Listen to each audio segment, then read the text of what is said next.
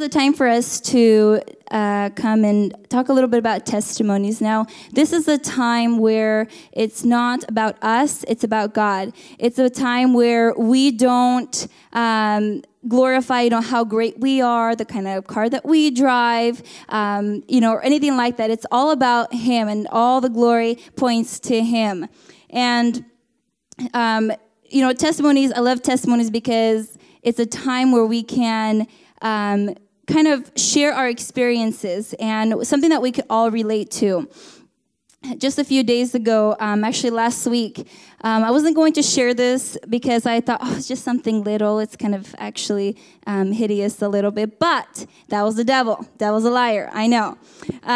But last week, I went to the gym and I was working out really, really hard. And, I woke up the next morning and I go to work and I'm sitting on a chair at work. And it's not one of those comfy chairs, those big, fluffy ones. It's one of those hard ones.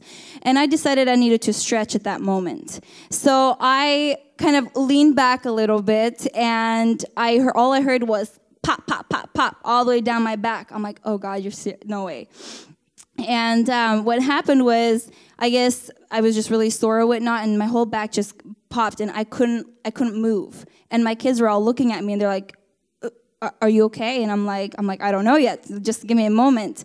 And it was for 2 days, my back hurt. For 2 days, I was complaining. I was because I was just in a lot of pain. And on Wednesday, I was telling my coworkers, I was saying, on Tuesday, actually, I was saying to my coworkers that on Wednesday, I don't think I'll be showing up to work because my back really, really hurts.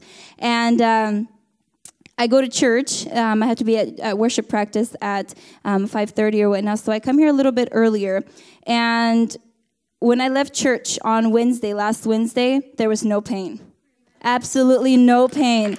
I mean, I don't know if it was during worship time where I was healed or if it was when Vlad was praying about, hey, if you have a sickness.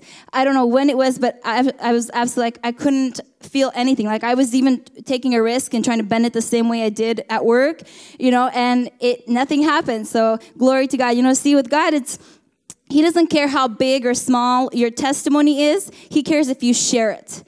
Because God can't give you something big if you can't handle the little, and, testimonies, it's, if the way that if it's a testimony is if it's beyond your control, it's God that's in control, and I hope that you get encouraged by my testimony.